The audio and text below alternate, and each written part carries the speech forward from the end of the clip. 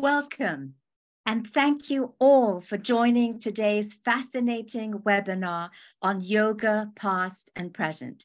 I am Dr. Bharti Kansara, Vice President of American Friends of SOAS, which offers a brilliant MA in yoga and meditation, as well as a PhD program in yoga studies. And we have just started a SOAS Yoga Studies online.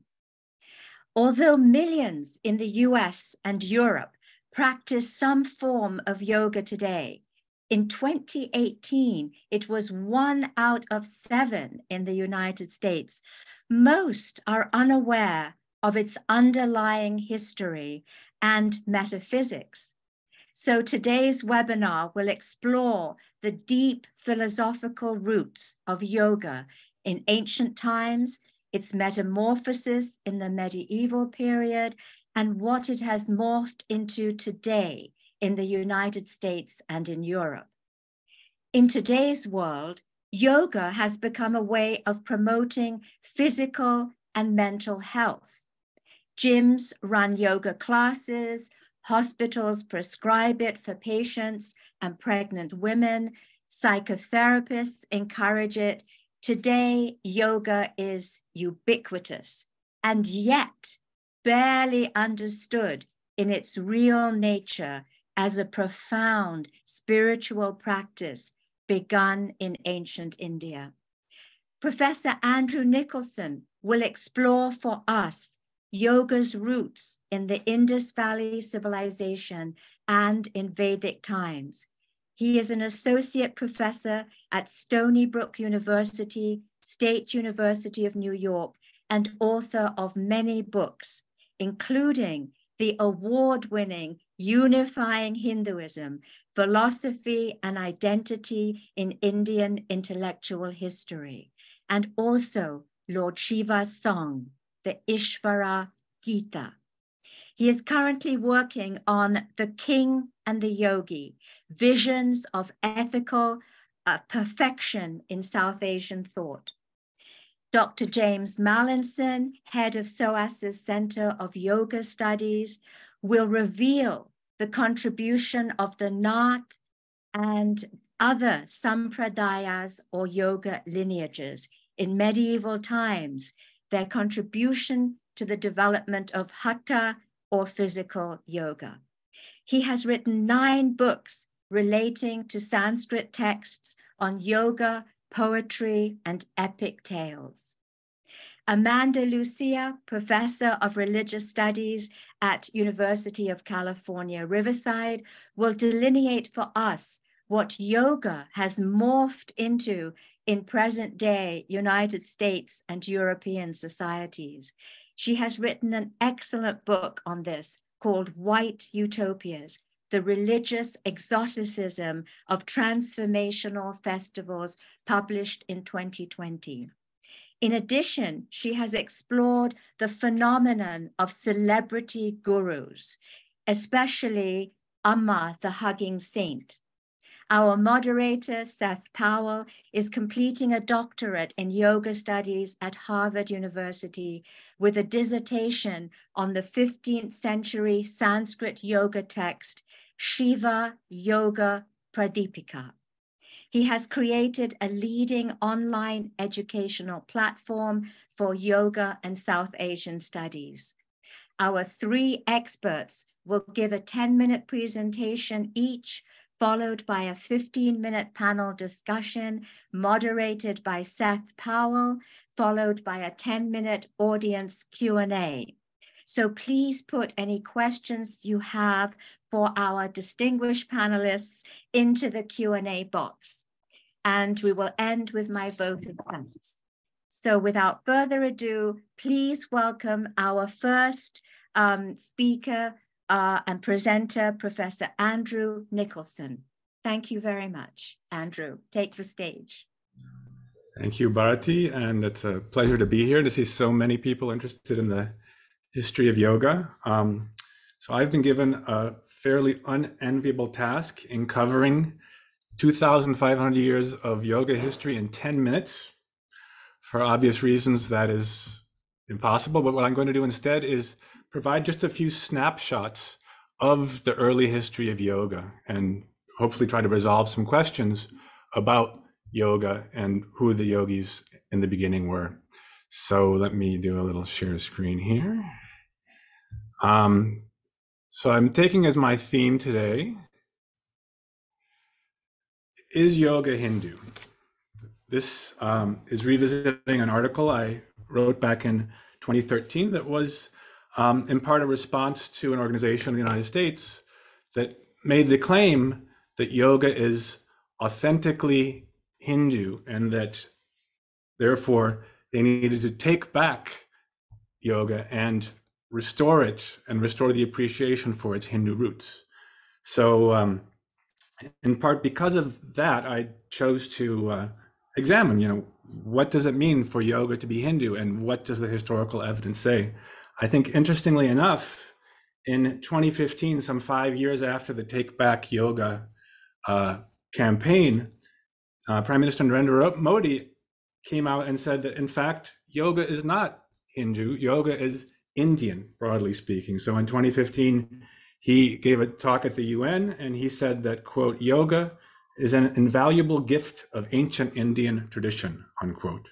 And some of his ministers in the BJP party clarified that, yes, in fact, yoga is a practice for everyone. You can be Sikh, you can be Muslim, you can be Christian, and still practice and benefit from yoga because it is Indian, but not specifically Hindu. So that's an interesting move he made in 2015. I think it upset a lot of people on the Hindu right, actually. I mean, perhaps we can talk in the question and answer of why he made that choice to frame it that way. So from my perspective as a historian, first of all, many people talk about the Indus Valley civilization, and excuse me for showing you this again, but this is the famous slide from this famous seal 420, sometimes known as the Proto-Shiva or Pashupati seal. And the first thing I thought I would do is to reflect briefly on this seal and what exactly it is. So in 1931, an archaeologist named John Marshall said that this is Proto-Shiva, and he's sitting in some kind of yogic position. And furthermore, this is Shiva in his form as the Pashupati, the Lord of Beasts. And we know that because he's surrounded by animals in the seal. I would say that although in the mid-20th century, authors like Mircea Eliade in his famous book, Yoga, Immortality and Freedom, accepted that understanding, in the 21st century, a minority of scholars of the history of India still accept that idea. And there are a few reasons. I would say one of them is, okay, we have this Shiva seal and an image of Shiva, and then somehow the portrayal of Shiva in Indian art vanishes for about 2,000 years until the next unmistakably Shaivite depiction is in the 1st century BCE during the Shunga dynasty in Andhra Pradesh. So the question is, well, where did Shiva go for this 2,000-year period if in fact he was already being worshipped and images such as this one were being made to Shiva at this time? Another question, I'm not sure if this Marshall addresses this, but the word Pashu, as it's understood in texts like the Atharva Veda, does not mean a wild animal.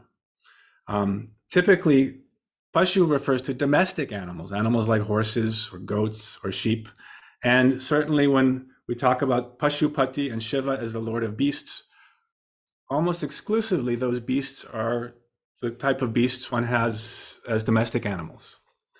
And if you look on this slide, you can see that there are 4 animals from left to right. They appear to be a water buffalo, a rhinoceros, an elephant, and a tiger. So by my estimation, only one of those animals, the water buffalo, is a Pashu in the sense it's usually understood in Vedic texts. So that's another reason I would be skeptical of the claim that this is Shiva.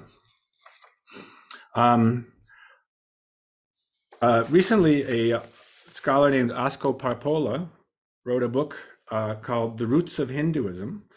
And there he talks about this proto-Shiva or Pashupati seal, connecting it to Mesopotamian culture and specifically Proto-Elamite art. This is a culture that existed between 3100 and 2900 BCE, just east of the Tigris River. And he said the so-called yoga posture of the Harappan deity dubbed Proto-Shiva seems to derive from the way in which seated bulls are represented in Proto-Elamite art. And I think one of Parpolo's enormous contributions to understanding the Indus Valley civilization is noting this connection between Mesopotamia and the Indus Valley civilization. And in fact, there was very likely trade and cultural exchange between Mesopotamia and Indus Valley civilization. Another thing he says is particularly stimulating. He says on the prior page, page 209 of this book, while this does not prevent it from also being a prototype of a particular yogic asana, it somewhat weakens its power as evidence for the Harappan beginnings of yoga, unquote. So according to him, it's possible, if we accept this as a yogi seated in perhaps Padmasana or Siddhasana, some seated pose like that the origins of asana go to Mesopotamia and not to the Indus Valley. I'm not sure that I buy that. I'm also not sure that we can definitively trace yogic asanas to the Indus Valley civilization. I'm guessing the other scholars on this panel would agree that probably taking an agnostic position on the question of whether yoga was practiced in the Indus Valley civilization is wise, given just how ambiguous the evidence is. Since my time is running out, let me move ahead a little bit to what I think is the clearest evidence of yoga.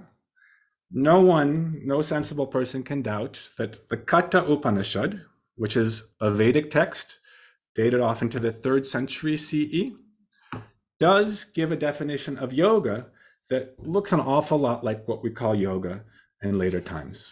So chapter 6, verse 11, when the senses are firmly reined in, that is yoga, so people think. From distractions, a man is then free. For yoga is the coming into being as well as the ceasing to be. This is Patrick Olavel's famous translation. This definition of yoga as Indriya Dharana, the reining in of the sense organs, should remind those of you who have read Patanjali, of course, Dharana is one of the limbs of yoga. And this is unmistakably, I think, a definition of yoga as we now understand it. But I would caution people about thinking that this means that yoga is exclusively Vedic, because around the same time, we have Buddhists, for instance, in the Pali Canon, the canon of Theravada Buddhism, talking about the Buddha during his enlightenment, sitting under the Bodhi tree and going through a sequence of 4 jhanas, is the word in Pali, or dhyanas in Sanskrit. And there too, this understanding of yoga as a kind of seated activity where one reins in the senses using the mind. The metaphor from the Katha Upanishad, of course, is a charioteer who is the intellect, and he uses the reins skillfully, which are the mind, to rein in those horses. And the metaphor is the metaphor of yoga or yoking, because of course the word yoga is cognate with the English word to yoke or to join. So from my estimation, I think we can say with some certainty that sometime in the mid-1st millennium BCE, lots of different groups of people, not just Vedic people, but Buddhists, presumably Jains, other Shramana or spiritual strivers, were all developing these sorts of meditative or yogic techniques. Of course, most famously, we have Patanjali, many centuries later, who sometime around the 4th century, 3rd century Common Era, systematizes and really synthesizes lots of different yoga traditions. And one of the things I think we should remember about Patanjali is he too is not exclusively quote unquote Hindu. So a lot of good work has been done recently exploring the Buddhist roots of Patanjali's Yoga Sutra. This is not to say he's just Buddhist. I think he was borrowing from lots of different sources, such as Samkhya philosophy, such as the Vedas, of course, and texts like the Katha Upanishad, but also from Buddhist ideas. So for instance, unmistakably this idea of the four sublime attitudes, or Brahma Viharas, which we find in Sutra 133. Patanjali says, by adopting the attitude of friendship, Maitri, toward those who are happy, compassion toward those who are suffering, sympathetic joy toward those who are virtuous, and equanimity toward those who are wicked, clarity arises in the mind. So he's adopting a framework that we find in the Pali Canon. In the Tevijja Sutta, sometime perhaps around the 1st century BCE, we have the Buddha teaching a very similar thing. He says, with his heart filled with friendship, metta, that's the Pali word, maitri is the Sanskrit, he dwells suffusing one quarter, the second, the third, the fourth. Thus he dwells suffusing the whole world. And then he moves to compassion, karuna, sympathetic joy, mudita. So here, and equanimity is the fourth, upekha or upeksha. So here we have clear Buddhist borrowings from early Buddhist meditative techniques in Patanjali. That doesn't mean Patanjali is a Buddhist, of course. It means he had a very interesting synthesis of many different earlier yoga traditions.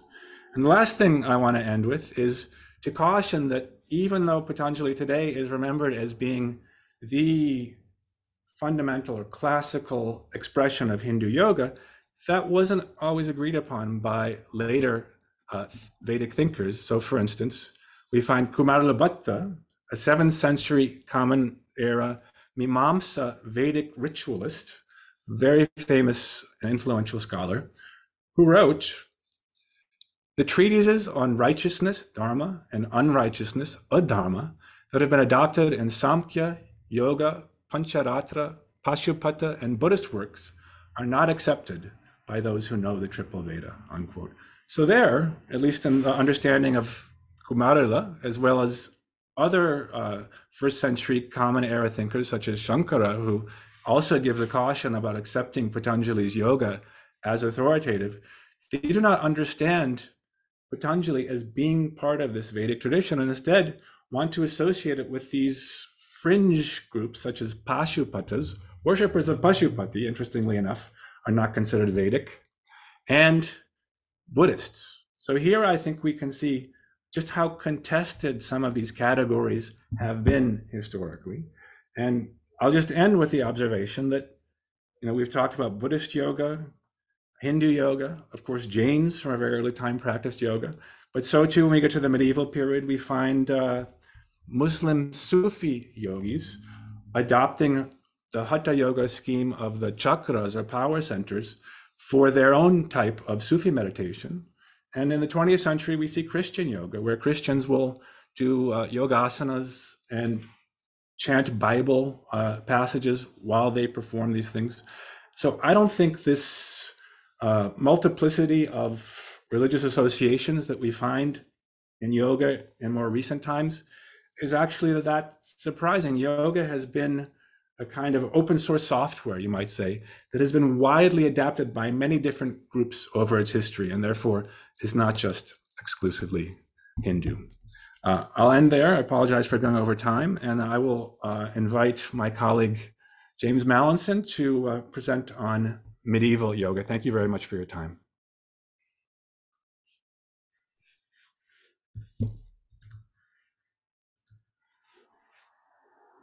Hello, everyone.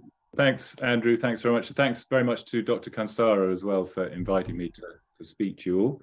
What I'm going to say complements Andrew's excellent presentation very nicely. He's sort of pinpointed the origins of what we can really identify as yoga, the first instances of something that really does look like what we would understand to be yoga around the time of the Katha Upanishad. And what I'm going to look at, I'm going to jump at least 1,000 years forward. I'm looking specifically at origins of what we might identify as what looks to us like modern yoga practice, i.e. Sort of complex physical postures and so forth. So in the period that Andrew was looking at, we can be pretty confident. We know for sure that the physical methods that were used as part of yoga were essentially seated postures for meditation. And then the only other thing, now hang on, got to get my slideshow going. Where are we? keynote. Here we go. Oh, is that working? I'm seeing all kinds of things. So, here we go. Okay, hopefully everyone can see that okay. And then, so around that period, so yeah, I'm going to look first of all at physical yoga methods before 1000 CE, because I see that as a sort of crucial inflection point where things change quite dramatically. So in the period that of the Katha Upanishad that Andrew was talking about, as I mentioned, yoga methods really are either seated postures for meditation, physical yoga methods, or we see plenty of references to the performance of what's sort of collectively known as tapas. Now, this is obviously a 18th, I think it's early 19th century, even illustration of a Ramayana manuscript from the British Library, but you see this complex of physical methods which effectively are for mortifying the body, okay? There's not this idea that we find in modern yoga traditions of cultivating the body, of sort of improving it and using it thereby as a tool for higher yogic levels, states of mind. It's more a case of subduing and controlling and really almost sort of battering the body, you know, mortifying it, as we see here in these various different practices, hanging upside down from a tree like a bat. And in particular, I'm going to look a bit more closely at this one, holding the arms up in the air for years on end. You see a couple of instances of that here.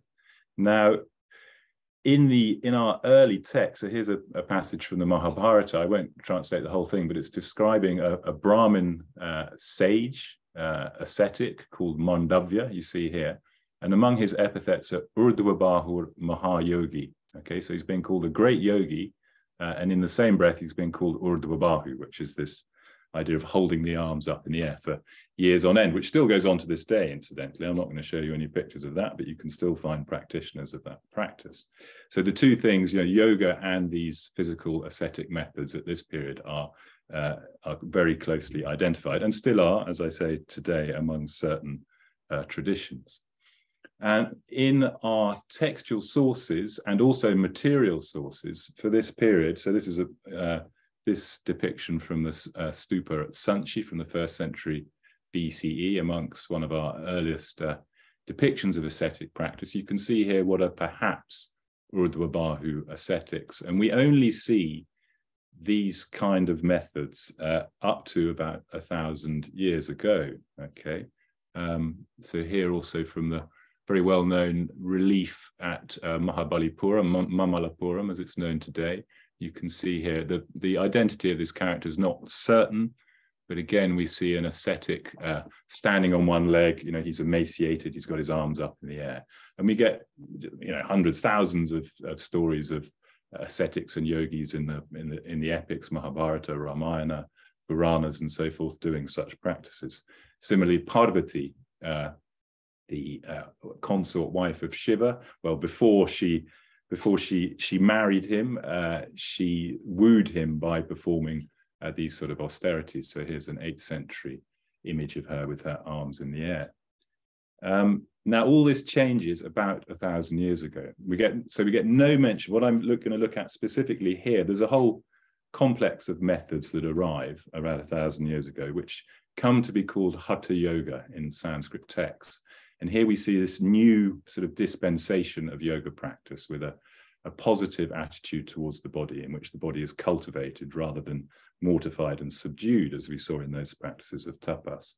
Now, the innovations in these methods around 1,000 years ago, they include complex balancing postures. I think this is a sort of crucial distinction. It's not until this period that we see postures that cannot be held indefinitely. Okay, until then, all these methods of tapas and so forth would be held for days, weeks, months, years on end. Okay, and suddenly we see the introduction of postures that you could only hold for a few minutes, and I'll just give you a couple of examples in a minute.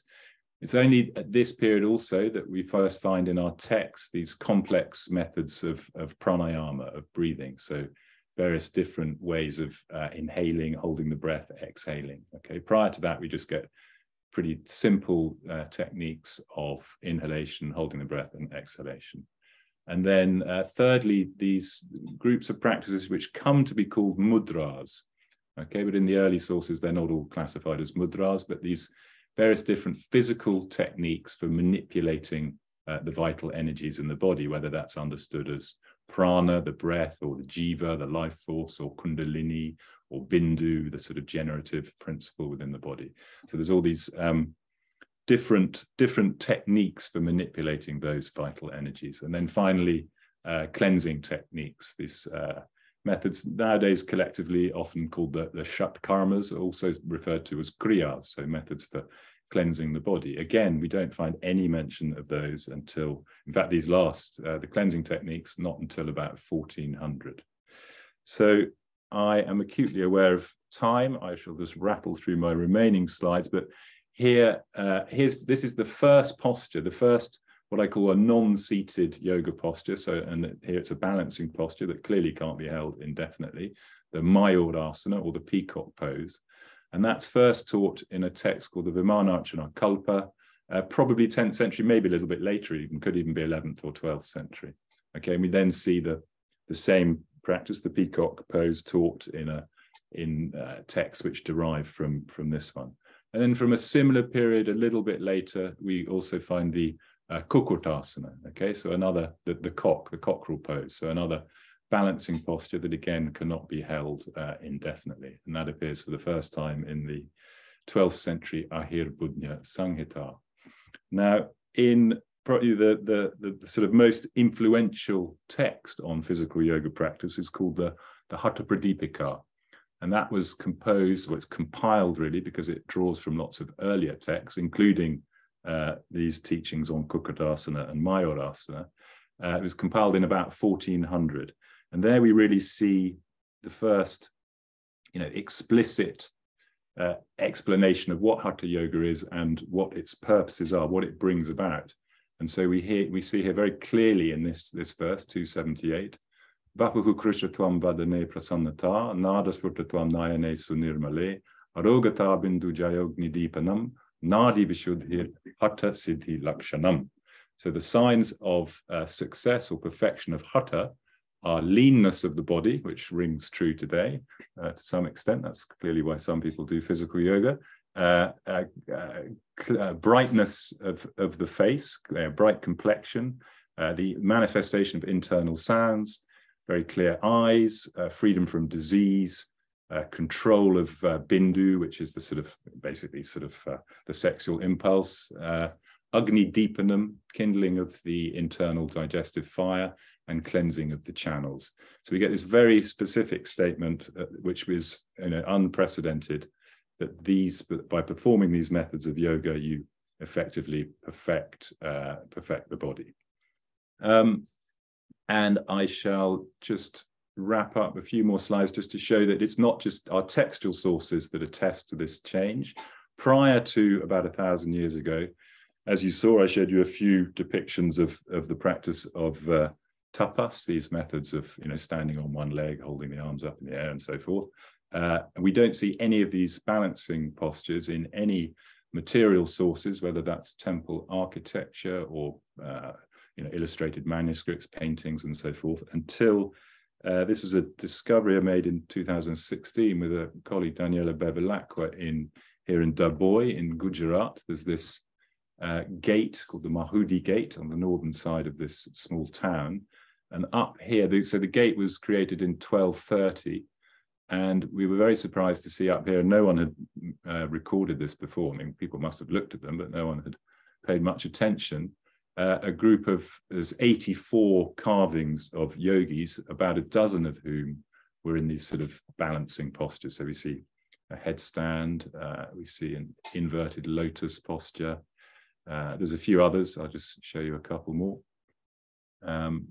And yeah, these are the earliest known depictions of non-seated complex yoga postures. So they're only from about 800 years ago. And then I'll just wrap up, just prior to this, the earliest known ones, or more or less the earliest known ones, were at Hampi or Vijayanagar in Karnataka, on the many hundreds or even thousands of temple columns there. You see a few depictions of these complex asana postures. So there's one. a rather interesting one using this funny little stick, and that one, there's some rather difficult ones. In fact, what these ones in particular, also the ones at Dabhoi, they do illustrate that they show us postures which we don't find in texts from these periods. Okay, so good reminder to textual scholars like me that that not everything is found in our texts. So there's a couple more I'll show. I mean, I could show you many from Humpy, but this is my last slide. So hopefully that wasn't too long. I think we're more or less going to time. And thank you very much. I'll now hand over to Professor Lucia. Thank you, everyone. Hello. Thank you, everyone, for being here. And thank you to Dr. Kosora and to our tech Harris for being here and helping us manage ourselves. I'm going to skip ahead again. Hold on, just one second.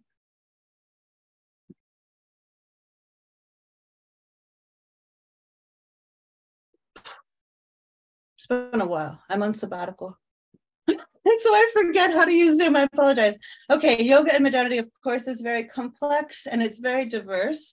And it's likely something that many of our viewers here today have stakes in. So I'm going to try to briefly systematize this very diverse field and point to some existing scholarship, direct our attention to some questions that are currently shaping the field.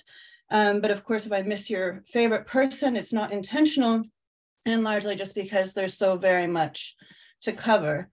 So if we were going to think about yoga in all of its different ramifications and diversifications today, we might come up with like a list of something like this.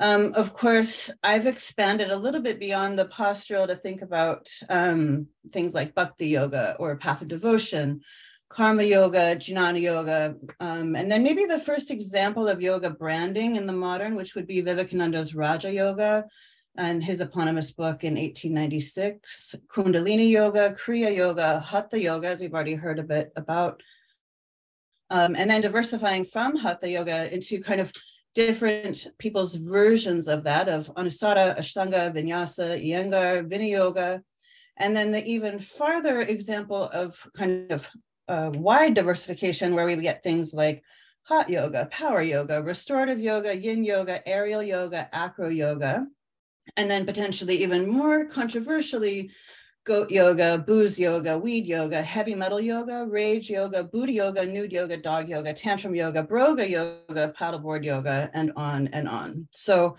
how do we get from there to here? I'll try to do a little bit of work to help unpack that.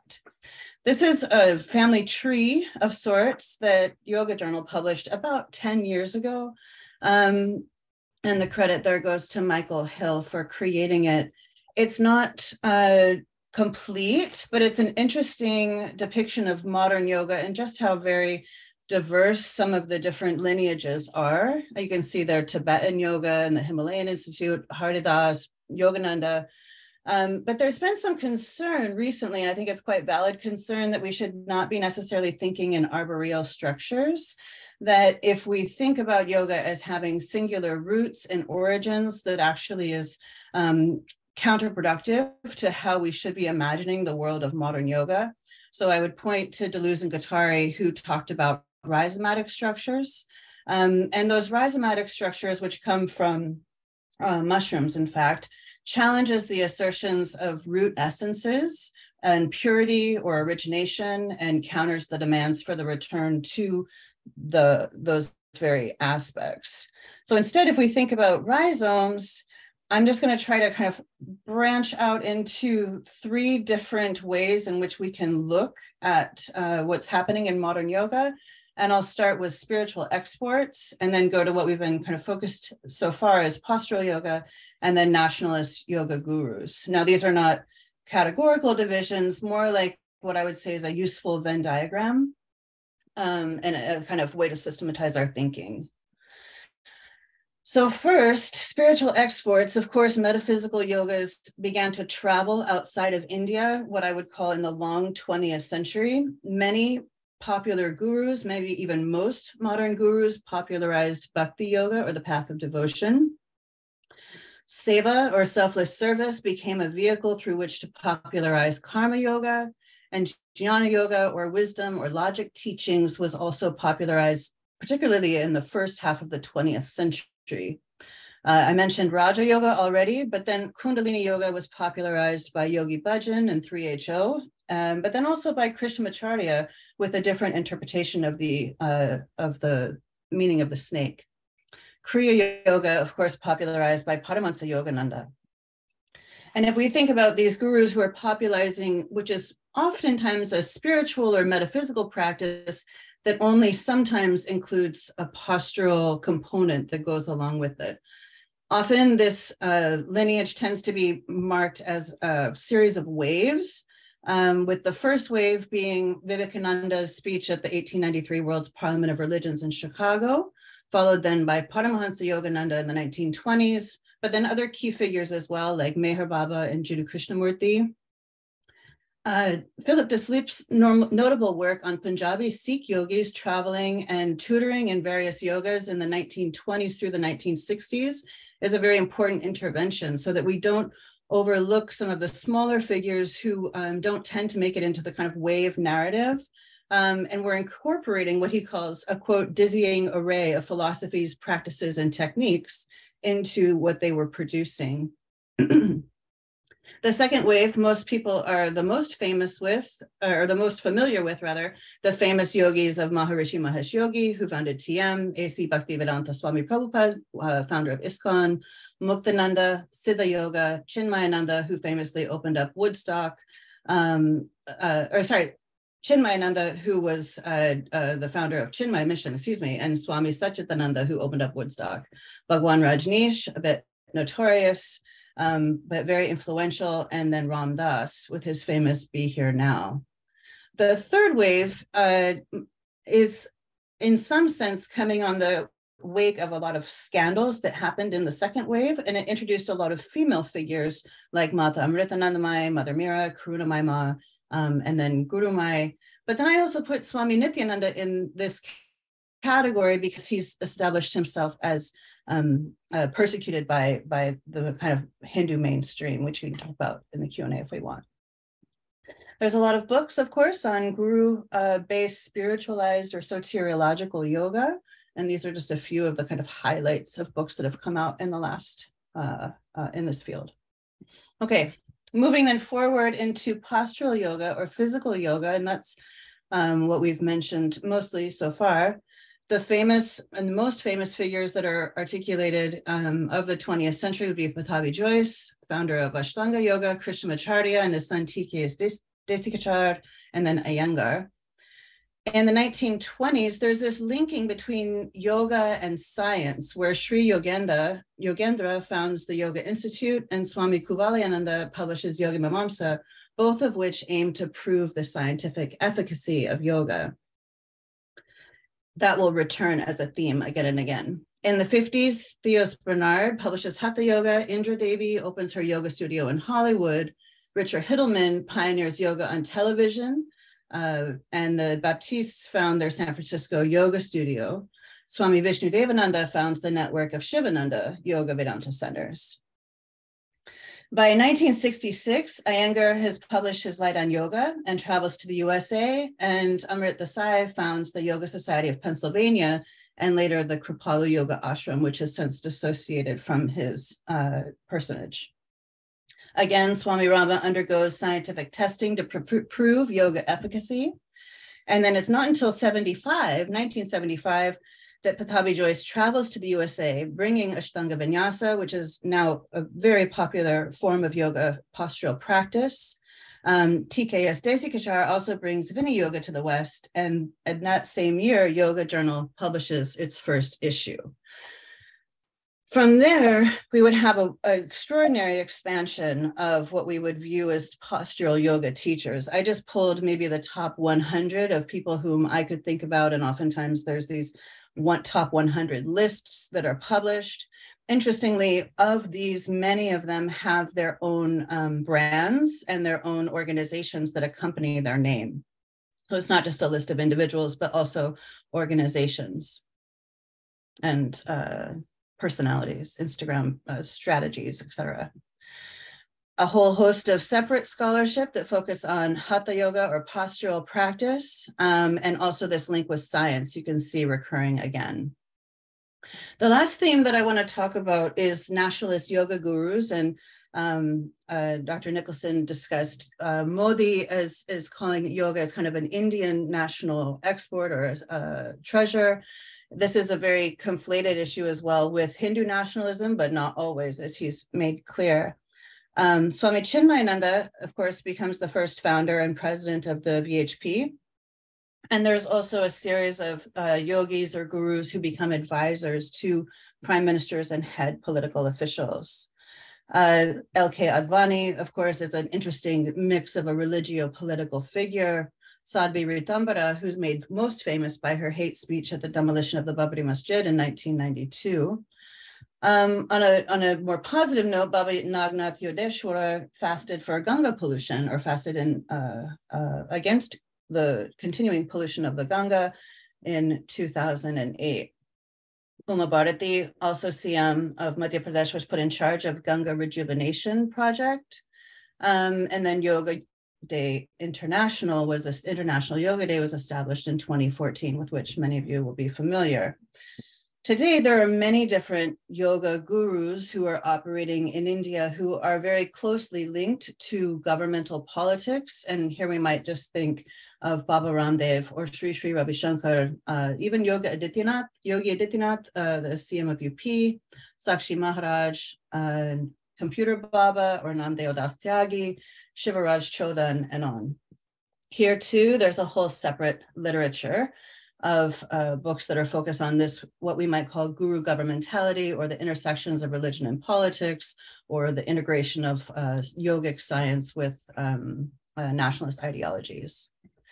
So if I were to think in terms of just a few questions that we might offer, or what kind of questions are shaping the field, it would be thinking first about transnationalism. So how has yoga expanded transnationally, and what are the impacts of that expansion? Religion. What are the ramifications of yoga being interpreted as either religious or spiritual or secular? Neoliberalism, how has yoga become an expression of neoliberalism? Can it be a site of resistance? And this is an interesting interrogation that really comes into question with regard to yoga as it becomes practiced and or mandated in prisons or corporations and schools. Several great books that have just come out on this. And then questions of power. So questions regarding whiteness. So as yoga had become popularized around the world, how has the practice become so dominated by whites located in the West? Is it accurate to say that yoga has South Asian origins? And if so, has South Asia, quote, lost control of the brand? Nationalism, how does yoga fuel Hindu nationalism or Indian nationalism? And how is that expressed through yoga? And then lastly, abuse. How will modern yoga, both practitioners and scholars, confront recurring allegations of abuse in yogic environments? And that also relates not only to the teacher-student-practitioner relationship, but also the ways in which capitalism has impacted yoga teachers and their role in late capitalism. And I'll end there. Thanks very much.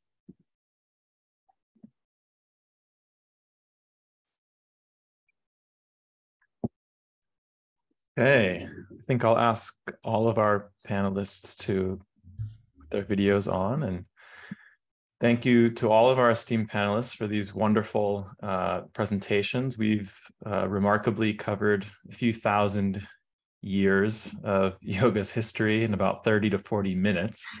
No easy feat at all. So if your head is spinning from that, I think that's only natural. So we have about 15 minutes, it looks like, for Q&A. I see some questions have already come in. If you'd like to pose a question, please use that Q&A box. It should be at the bottom of your Zoom screen there. And we can direct those individually to panelists or to the entire panel to stimulate some conversation. So I'll just go through these. We might not be able to get to all the questions that come in, but we'll certainly do our best. So the first ones are going back to Andrew's presentation. Maybe an easy one to get us started. What is the triple Veda? But then I'll add to that another question. So that was from Barbel. What is the triple Veda, Andrew? And then a second related question, thinking about the Vedas, from Dharminder. Is there nothing in the Vedas that yoga can be traced to? And if so, are there any parallels in the Avesta? So we talked about the Indus Valley and then kind of jumped to the Katha Upanishad. So maybe saying something about what we can or cannot say about yoga in the Vedas. But first, the triple Veda. Okay, so the triple Veda, oftentimes the triple knowledge, Trayi Vidya, refers to the Rig, Yajur, and Sama Vedas typically. Those are the first three Vedas chronologically to be created. The Atharva is sometimes left out as a kind of fourth Veda. Sometimes it's included, sometimes not. But my understanding is usually when they're referring to triple Veda, they're referring to the Rig, Yajur, and Sama. The question of whether there's anything about yoga in the Veda, well, first of all, just to define some terms, the Upanishads, of course, are part of the Veda. In fact, they are the end of the Veda, the Vedanta, literally, the Veda Anta. So yes, the text that I mentioned, the Gata, is undoubtedly part of the Veda, but perhaps the question was more referring to these earlier parts of the Vedas, known as the Veda Samhitas, and is there any evidence of yoga there? And I would say the reason I skipped so far is there are tantalizing glimpses of yoga-like activities in these earlier parts of the Veda, but nothing clear and definitive for a skeptically minded person. Certainly nothing like what we find in the Katha, where they're just like, this is yoga, it's reigning in the senses. That is, a beautiful and, comprehensive definition for, for these meditative practices of yoga. I would say, to get us started, and there's a lot we could say about this, there's some really interesting sort of proto-yogi figures. One I'll mention is this figure known as the Keshin in the Rig Veda. So in Rig Veda 10:136, this long-haired one, this Keshin, is described as wearing red or yellow clothes. This may remind you of renouncers in later times. Because he has long hair, maybe that's something like later Shaivas having long matted hair. He's described as riding on the wind and having some kinds of supernatural powers. Perhaps that's something like what we see, for instance, in the third chapter of Patanjali's Yoga Sutra that describes these extraordinary powers one can attain, these siddhis one attains through yoga. But again, they're sort of tantalizing and ambiguous glimpses like this Keshin that require a lot of interpretation. So if we want to project back, we might say, oh yeah, that Keshin, he's a yogi. But again, I would caution that, there's this kind of presentism, this tendency to project our present understanding back onto a Vedic seal, like the so-called Pashupati seal, seal number 420, or to project later Shaiva yoga traditions onto the Keshin and the Rig Veda. It's a natural inclination, of course, but it's something that we should also be aware of our own biases when we're doing that. So yes, there's lots of tantalizing things that look a little bit like yoga, but the really clear stuff, I would say, comes in these post-Buddhist Upanishads like the Katha Upanishad. Thank you, Andrew. All right, the next question is from Vishal. He says, I think what is more interesting is not from which religious or spiritual group yoga emanated from, but why yoga was being practiced. Would the panelists agree? So this could be for Andrew or for anyone, but do we have any sense? We talk a lot about origins and is yoga Hindu, is yoga Buddhist, does it belong to one particular tradition or not? But this question is sort of getting us to think about, why did yoga emerge in the first place? Do you want me to say something about that? I can jump in here. Yeah, I think I agree. I mean, if the easy answer to Vishal's question is yes. I think you're absolutely right, and I think it's almost impossible. So with the texts that I primarily look at, those Hatha Yoga physical texts, we can be confident that the first one actually was written by Buddhists in the 11th century, but I don't think that necessarily means that they were the first people to do physical yoga practice. They were just the first to write it down. And we see lots of other traditions, various different subdivisions of Hinduism and so forth, also producing texts in a similar period. But yes, I would totally agree with you that the more interesting question, really, and the much more difficult question is, why was it being performed? I think if we go back to the period Andrew looks at, many scholars would agree that the really sort of period was about the 5th century BCE, when we have these groups of ascetics called Shramanas, and there seem to be these new ideas of karma and reincarnation, and then the corollary, which is liberation and getting off the cycle of rebirth. And these new techniques appeared as methods of dealing with that problem, not just yoga, well, not just the physical methods, all kinds of different practices taken. And then similarly, in the period that I focus at, and this is a question that really exercises me, and I don't have a solid answer to it. Why do these practices appear? Why do people start doing these physical methods about 1,000 years ago? We do see parallels in China, fun enough. In fact, in some slightly earlier Chinese texts, we see some of the physical techniques that appear in India a couple of hundred years later. We see them first of all, but why that should be the case, why there should be this turn to the body, I don't know. And this is a question that exercises me, as I say, and I find very interesting. So if anyone's got a better answer than mine, I'm all ears. I agree. Sorry. No, you go ahead, Andrew. This question of origins, I think, completely overblown. This sort of mania for origins is really a holdover in some ways of very traditional sorts of Orientalist scholarship and assumptions that whatever is the earliest is therefore the most authentic and the best. But again, if we think of yoga instead of a kind of pure primordial tradition, think of it more like, software or your iPhone. Am I really going to claim the iPhone 1 back in 2006 is superior to the iPhone 14? So perhaps the kinds of yoga that Jim is talking about are even, who knows, hot yoga or doga or broga. Was there a broga in there? Perhaps that is a improvement on or at least more relevant development than these very early forms of yoga, which I think, for instance, looking at early Buddhist history, I think the odds are that the types of meditations actually performed around the time of the Buddha were very simple, and they become more interesting the later we go on in history. And so, who cares about origins ultimately? I was sort of tasked with being the origins guy for this webinar, but I agree that in some ways it's not a very interesting question, like these questions of identity, who owns yoga, what the oldest yoga is. I'm more interested in what yoga does and what it does for people and how they interact with it. And just to repeat something Jim said, the glib or obvious answer to why do yoga is this word moksha or nirvana, which again was an innovation probably in the second half of the first millennium BCE. This new idea that there's a cycle of death and rebirth. You have to escape this. Well, how? Well, yoga seems, along with esoteric wisdom, as a very good candidate for a method to escape this vicious cycle, this cycle of suffering. But more interestingly, perhaps, there are all sorts of other reasons one might do yoga.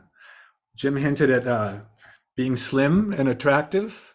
Also, I've always been intrigued in tantric circles and hatha yoga circles by this idea that it's not just mukti, liberation, it's also bhukti. There's sort of extraordinary pleasures that one can attain through yoga as well. So it's not exclusively liberation, moksha, or mukti. There are other things you get from yoga too. And I think clearly in modern yoga, maybe Amanda can talk about, is moksha the main reason people do modern yoga? I think there are a lot of other motives why someone might do yoga. All right, well, our next question is for Amanda. This is from Nico. What is the role of Yoga Alliance and its YTT in producing, quote, teachers of yoga who then go out and teach and compete and participate in generating a lot of confusion about practices and philosophy? So maybe if you have some thoughts on the role of Yoga Alliance, yoga teacher trainings, and the production of the yoga teacher in today's yoga climate. You've picked a very difficult, there's a lot of difficult questions for me in the chat. I'm reading them very quickly and trying to answer them, but certainly that is one of them. I think that, you know, we have to remember Yoga Alliance was only founded in 1997. So it's quite recent if we're talking about a few thousand years of history today.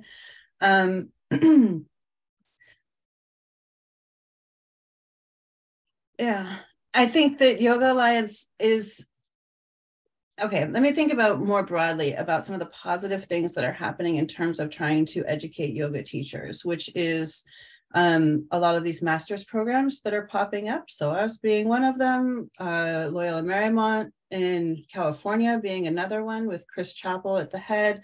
There's also a lot of people who are very educated in the practitioner scholar role. I think that the field of yoga studies is quite blurry, in fact, as far as scholars and practitioners. Now, as far as the kind of factory training that we might say of 200 hours and the push to encourage people to become teachers in order to make money for yoga studios who offer those programs, I think there's really frightening things happening there. But it also depends on how you think about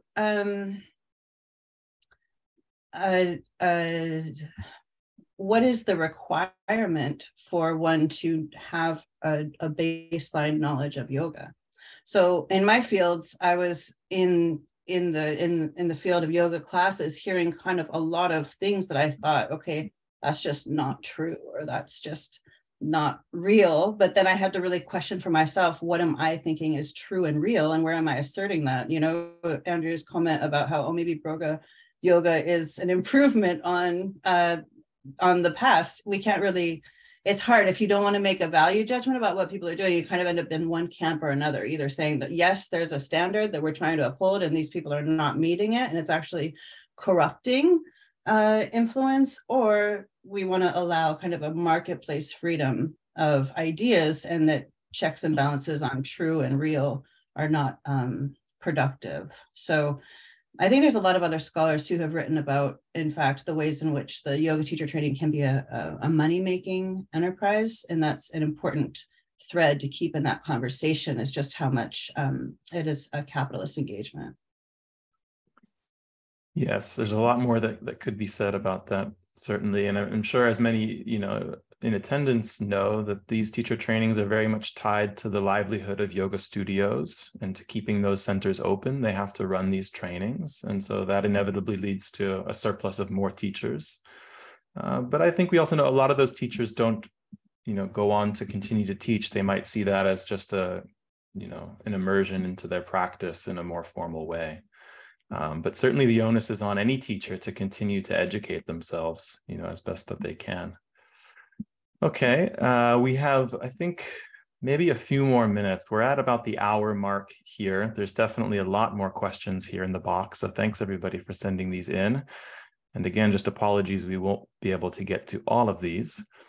Let's see, I think these next few are sort of related.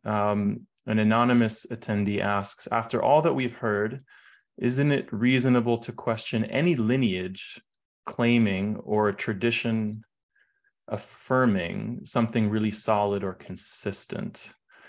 So this one is about lineage and traditions claiming, I think the idea here is about a sort of essentialist view of their history. But then somewhat related to this, Stefan asks, what are yogic arguments on mixing various traditions for one's own practice versus sticking to a particular lineage or a single tradition? So I guess to put this out to everyone, whoever wants to answer, thoughts on whether we should have skepticism about people making claims about their own lineage's history, and then thoughts about what do the traditions, maybe the texts, say about mixing, matching, or sticking with one particular tradition. I'll jump in. I'll address the second one, because I think I've got something pertinent to say there about sticking to one tradition. I mean, within texts and so forth, Of course, the dominant teaching is that you have to learn everything from a guru, normally your particular guru. But I've been struck by, so I've spent a lot of time with ascetic traditions in India, and in fact, there's you would never be advised to move outside of your sort of initiatory tradition, but they can be pretty big. You know, they can be thousands and thousands of sadhus, gurus, and so forth. And I've been surprised that you're not expected just to copy your guru. You know, if your guru is an expert in even a particular practices of physical yoga, but you are more suited to, or you want to learn another method. So, for example, I did a lot of field work on a practice called Khetri Mudra. If someone's guru doesn't practice it, there's no reason why you shouldn't then go and learn from another ascetic, another teacher within that tradition. In fact, there's a saying that the samaj, the society of sadhus, is the guru. So you're learning from everyone within that broader tradition. But yeah, it's not generally seen as good form, though, to get it, you know, to go and learn from a teacher completely out of your particular the individual sampradaya that you've been initiated into. So I hope that sheds some, I hope that's useful in some way with that question. I think there's a traditional metaphor. One of my teachers in India, I think it might be from the Bhagavata Purana, that just as a bee goes from flower to flower, picking out the rasa, the sap, the juice from each, so too a wise person will go from tradition to tradition, taking that which is best from each of the traditions. So although there is, you know, in some cases an emphasis on lineage, there are these kind of counter arguments you find in the tradition as well about eclecticism, like the value of being eclectic. And I think as a historian, the more I see, the more I realize every yoga is a kind of hybrid yoga. I don't think, you know, I don't know what it would mean to have like a historically pure lineage. And that applies to religious traditions more broadly as well. I would just add the counter adage, which I've heard a lot of gurus say, like the big celebrity popular gurus, of just, if you're trying to dig for water, don't dig a lot of shallow holes, right? Dig deeply once in a well to try to get the water. So I think it is a competing field where there's a lot of contested ideas, but certainly any one guru, you know, it's not really, if they're saying you can't look elsewhere, then that might be a red flag, I would say, for knowledge.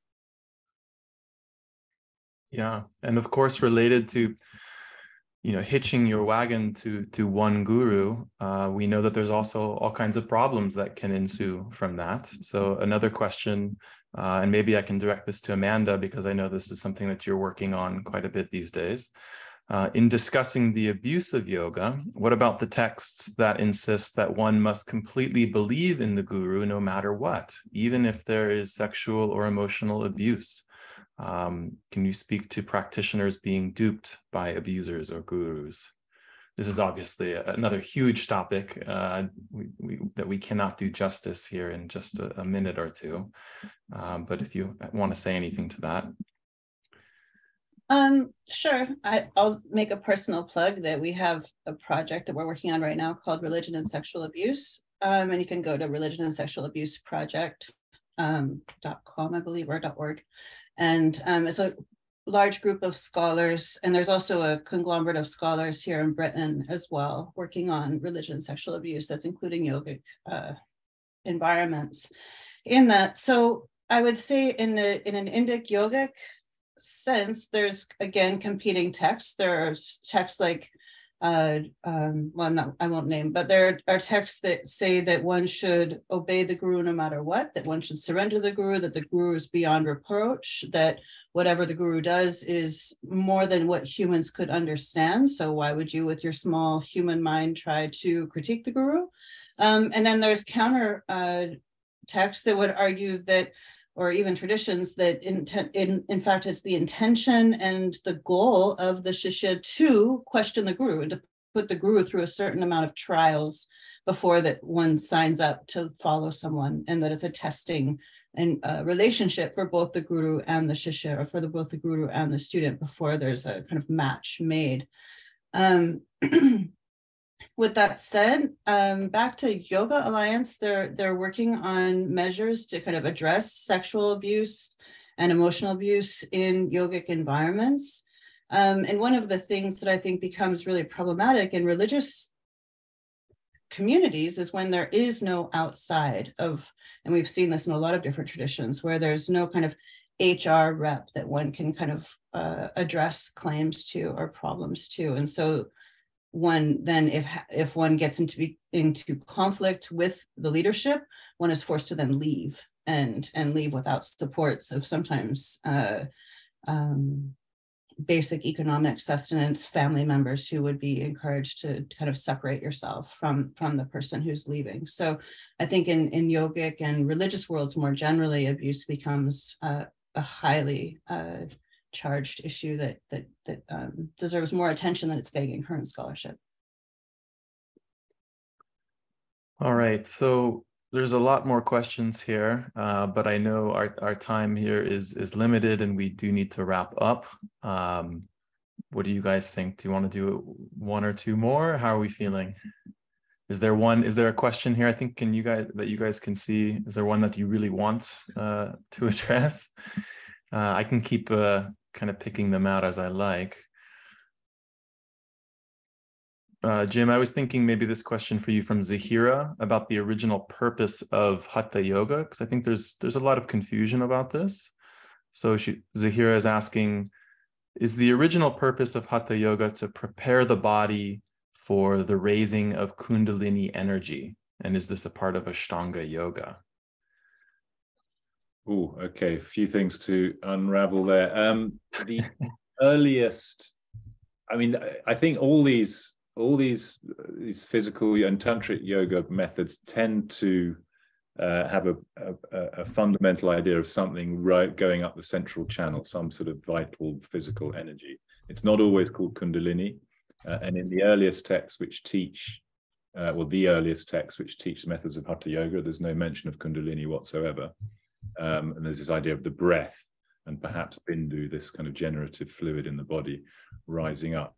Are the practices just preparation for that? Well, not just, I mean, later texts would say that you do these physical methods to strengthen the body in order to be able to do the higher practices, the kind of dynamic asanas, more like sort of, physical exercises to make your body stronger. But in the earliest manifestations, it's the practices themselves that make the energy rise up the central channel. So they're not preparatory as such. And I think the last part of the question, so I haven't got it in front of me, was what's the relationship between these methods and Ashtanga Yoga?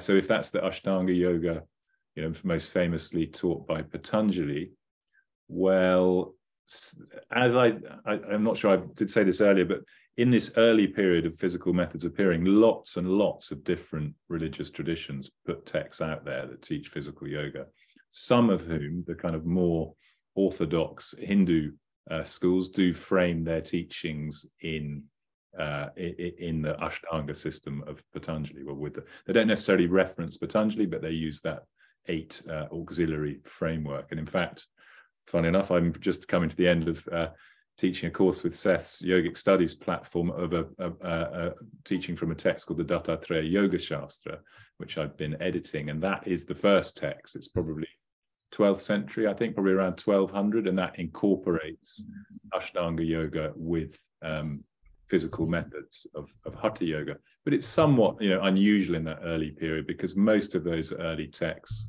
derive from more tantric traditions, in which the usual framework for a systematic yoga is it has 6 angas, six parts to it rather than 8.